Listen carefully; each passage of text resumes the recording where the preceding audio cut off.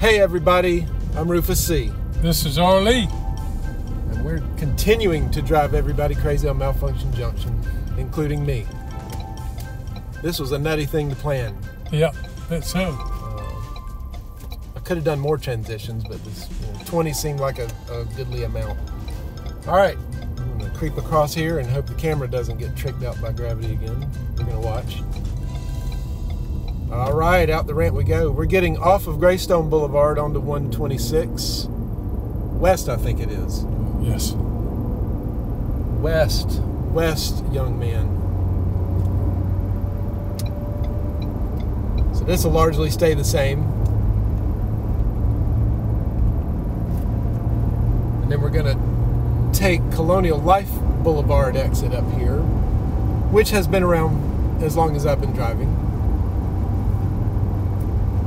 I remember me and David used to be around here multiple times a week, cruising the malls. You remember cruising malls? Dutch Square. Yeah, Dutch Square. Man, the cruising line around it was creeping, and the parking lots were packed. And today, it's a ghost town. It's a ghost town, It's yeah. falling apart. And here's Colonial Life. The monkeys at Cromer's Peanuts at Dutch Square. Really? Yep. Oh. They used to I didn't know. I forgot about that. roll their poop up into little balls and smash it against the glass window.